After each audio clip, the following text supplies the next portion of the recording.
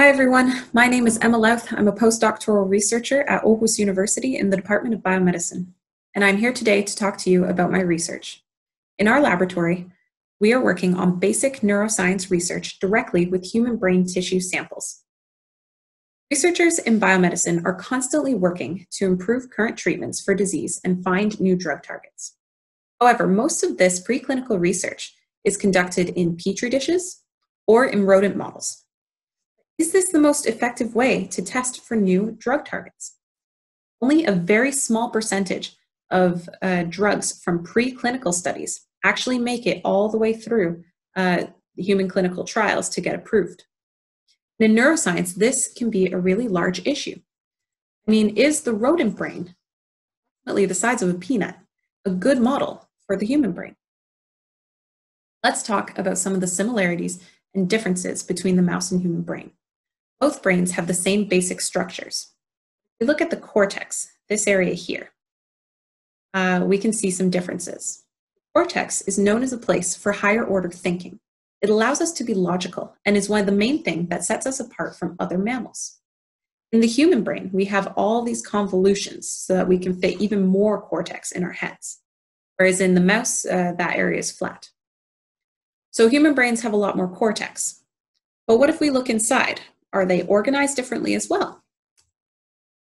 If we look here at a sample of a piece of cortex and we stain for all the neurons, so all the principal cells of the brain, we can see that in both the mouse and human, they're organized into layers.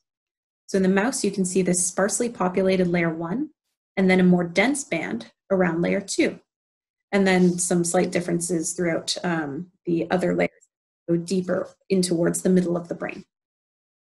In the human, we also have layers. We still have this sparsely populated layer 1, kind of a more dense layer 2. However, as you can see, there's a lot more cortex. And so we can actually subdivide some of these layers into layer 4A, B, and C, for example. And you can see here that in layer 4B, there's not so many of these cells, whereas we don't see the same effect in the mouse.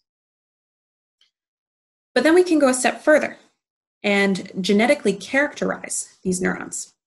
So if we look at the genetic characterization, what we find is actually that a lot of cells are expressed similarly and in similar layers in the mouse and human. And that's also what we see here on this graph. All these black dots are cells that are expressed in both human and mouse brains. However, you can see that there's a large chunk of cells that are solely expressed in the mouse brain, and also a large chunk that are solely expressed in the human brain.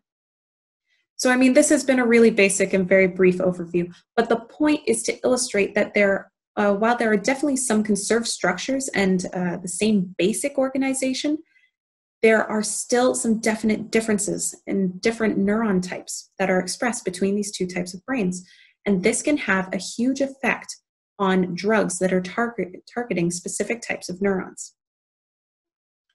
So we are fortunate here at Aarhus University to have a collaboration with the neurosurgery team at Aarhus University Hospital, where we receive living brain tissue samples from generous donors. These donors are patients that are already undergoing a surgery to have a piece of their brain removed. So we receive a piece of cortex that would normally have just been thrown away. So, first step of this process is I go to Aarhus University Hospital and I wait outside the operating room hallway, where a nurse will bring me that piece of tissue very quickly after it's been removed from the patient. So here I am just removing any excess blood and making sure that the tissue is the correct size for transport. And throughout this process, we keep that little tissue sample in artificial cerebrospinal fluid. So this is a fluid made up of ions that's meant to mimic the cerebrospinal fluid that your brain is floating in your head anyway. And this is to keep all those neurons alive and healthy so that we can work with them throughout the day. Step 2, we bring that sample to the laboratory. I'm usually a bit too busy focusing on the sample and what I'm doing to take my own pictures, but here's an example from a paper from a group in Germany who works in a similar way. And so this is an example of what the human brain tissue sample actually looks like.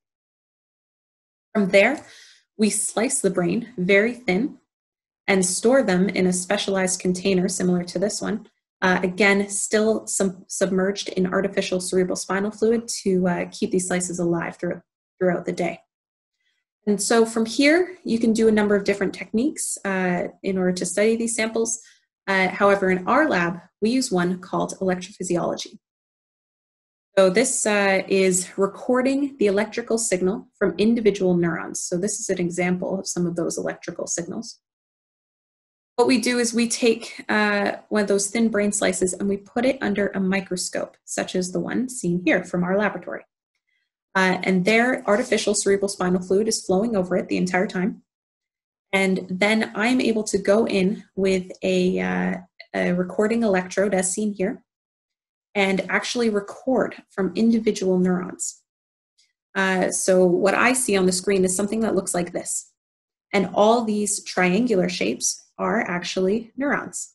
And so I can go and record this electrical signal from those. And from there, I can apply different drugs and see, how that might change the electrical signal. So the overall goal of this work is to create a better platform for drug testing for treatments that directly affect the brain. We aim to receive these human brain samples directly from the hospital, complete our electrophysiological recordings, like I described on the last slide, and then test different drugs while doing this. And from there, we hope to be able to make better recommendations on what drugs should move to the next stage of preclinical testing. For our current research, we are studying the effect of dopamine on human cortical neurons. So dopamine is a neurotransmitter that your brain already produces and is typically associated with reward and addiction. So it's been talked about a lot in the news of the addiction of social media, how likes increase dopamine in the brain. What we're looking at, though, is our hypothesis is that dopamine can strengthen neuron connections and therefore may be a possible drug target to improve recovery following brain injury. This is in order to help neurons rewire and strengthen their connections during the healing process. So this work will hopefully provide better translational research to improve the drug development process. And for this work, it involves a lot of people, in particular, the leader of our laboratory, Dr. Marco Capogna, the neurosurgery team at Aarhus University Hospital, our collaborators, and of course, our funding partners. Thank you so much for listening, guys.